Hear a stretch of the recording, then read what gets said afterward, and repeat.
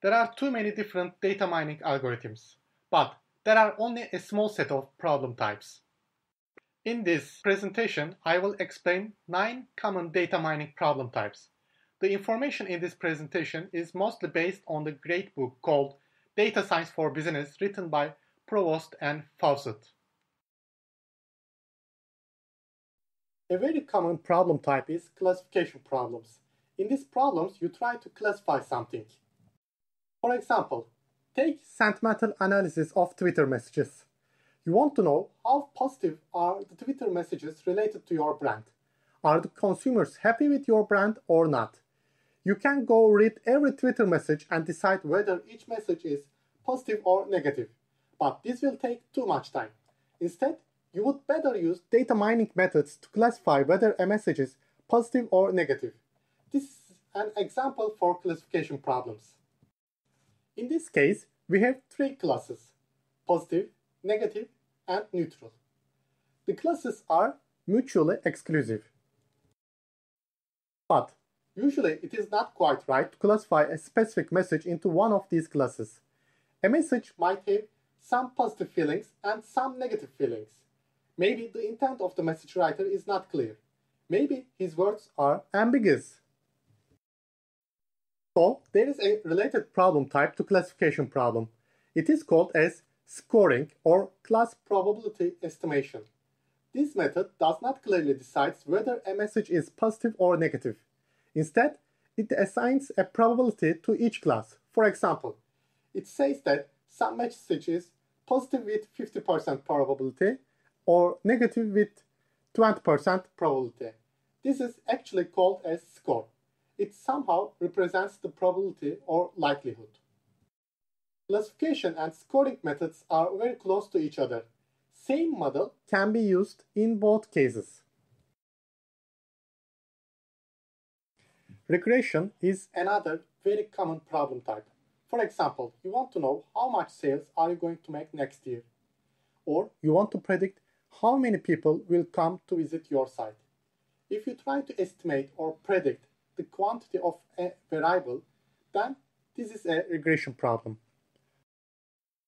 Both regression and classification problems can be used for predicting future events. For example, if you ask whether a customer will leave his subscription, this is a classification problem. If you ask whether how much a customer will pay for some service, then this is a regression problem. The difference is here. Classification problems ask whether something will happen. Regression problems ask how much something will happen. Similarity matching tries to identify similar entities. For example, you have a shopping cart website. Whenever a customer buys something, you want to present the customer some related products. This is called as recommendation. The recommendation software are usually based on similarity matching. This method finds customers who are similar to the current customer. For example, who are the customers that have liked or purchased similar items?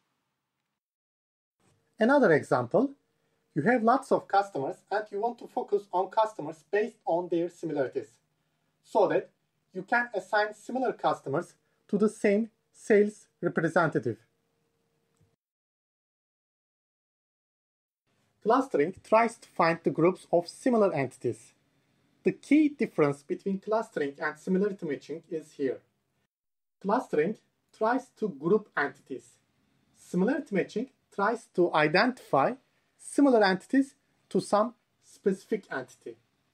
In similarity matching, you start with some entity. In clustering, you don't have a specific entity at hand.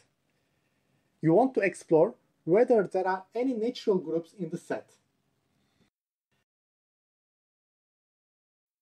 Co-occurrence grouping. This is also called as frequent item set mining, association rule discovery, and market basket analysis. This method is similar to clustering because it also tries to group similar entities. The difference is that this method groups entities based on the actions done to them. For example, we have lots of products in a market. We can group the products in 2 ways. First, We can group objects based on their attributes, such as color, size, price, etc. This is a clustering problem. Second, we can group objects based on the purchasing action. Which products are purchased together? Which products are put into the same basket? This is a co-occurrence grouping problem. This is different than the attributes of the products. There is an action which is done by the customers. The grouping of the products is not based on an inherent attribute of the product. The grouping is based on the purchasing action done by the customers. For example, tomato sauce is purchased together with spaghetti. These two products don't have a similarity in their attributes, but the customers purchase them together because they are complementary products. Profiling. Profiling is also called as behavior description. This method tries to describe the profile of a person or agent.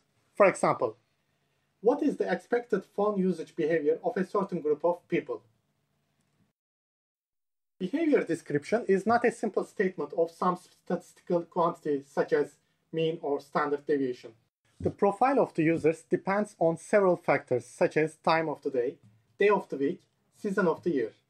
Also, there are several levels of user groups. Are we going to describe the behavior of all the phone users or just some subset of it? How specific should be the subset? So, behavior profiling can be done based on such various factors.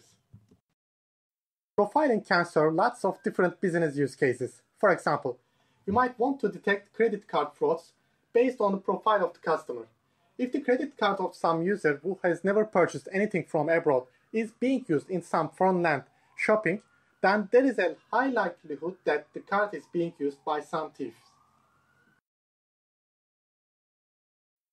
Link prediction tries to predict connections between entities. For example, Facebook suggests me every day some friend connections, or LinkedIn suggests me to connect with some new people. How do they do it? They use link prediction methods. These methods study existing links and find out common groupings. For example, Rebecca and Helen share 10 connections. Then there is a high likelihood that Rebecca and Helen might know each other. Data reduction problems try to replace some set of data with some smaller set of data. Most of the time, we collect much more data than we actually need. Having too much data is not a bad thing per se, but when we want to gain some insight into the data, we usually need to separate useless data from useful data. Causal modeling problems try to separate the cause and effect. For example, let's assume that we are an ice cream seller. We collect lots of data such as weather data, demographic data, advertisement data. We observe that there is an increase in sales in last 1 month. Why? What did happen in the last month? Multiple events may have occurred. First, the summer season have started. Second, we started TV advertisements. Now, the question is, which of these two events is the actual cause of the sales increase?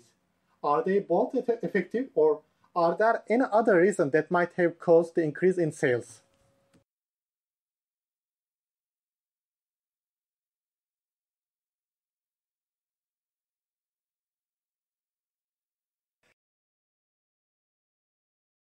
These are the common classes of data mining problems. Each of these problems can be solved using various techniques. In fact, the number of data mining techniques is much higher than problem types.